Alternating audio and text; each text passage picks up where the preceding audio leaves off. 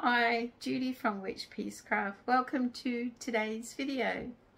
Today is the 7th of May, so it's a Saturday, and it just happens to be International Naked Gardening Day.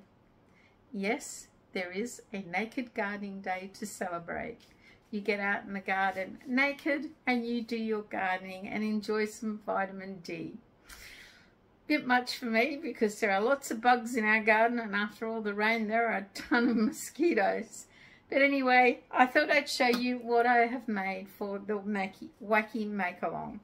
Now, I started this probably the end of last year, and I put it aside because I knew I was going to show you on International Naked Gardening Day. So here goes. I have made a naked gardener tea cozy. Ta-da!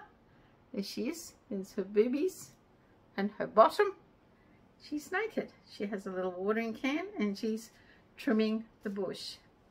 Now this is a paid for pattern from Tea Cosy Folk. I bought a few patterns from there because I do like them.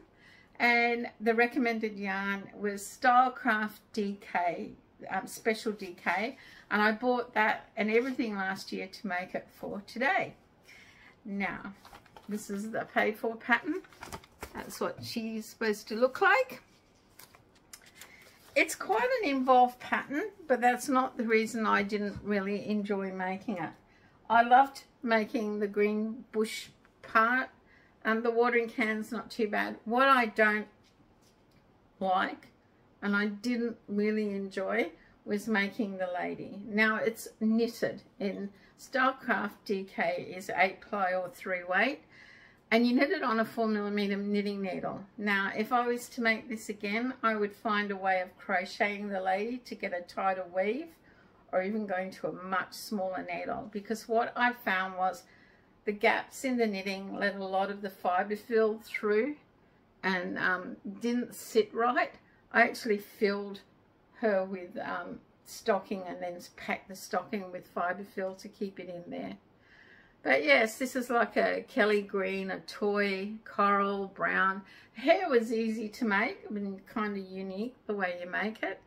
But there she is, out in the garden, naked, trimming the bush. So that's the Tea Cosy Folk pattern. I'll put a link to the pattern in the description below. I can't remember what I paid. It's either $5 to $7. They're not very expensive. She does have a YouTube channel, and she has lots of tea cozies you can make. There wasn't that many bits to put together. I'm not into sewing, probably a few more than I would normally do. I had thought of entering this in with along with my cane toad into the July competition. I may enter it, but I don't expect to do well because of the knitted lady, the way she is. They're quite fussy. But she is funny, and there is a novelty section, so you never know. I might enter in the novelty section. But what do you think to my naked lady on International Naked Gardening Day? Do you celebrate it? Do you recognize it? Did you know about it? Let me know in the comments below whether you knew it existed. But yes, it's quite popular down under here in Australia because we are a bit wacky. I'm not sure how popular it is in the Northern Hemisphere.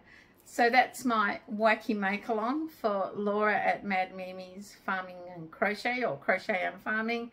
She's doing the Wacky Make-Along for 2022, and I've done another one. It just happens to be yarn art. Guys, thanks for watching. Stay safe. Get out in your garden. If you want to be naked, entirely up to you. Me, no. Lots of rain, too many mosquitoes to bite, and too much flesh to bite. Anyway, have a crafty day. Until next time, bye for now.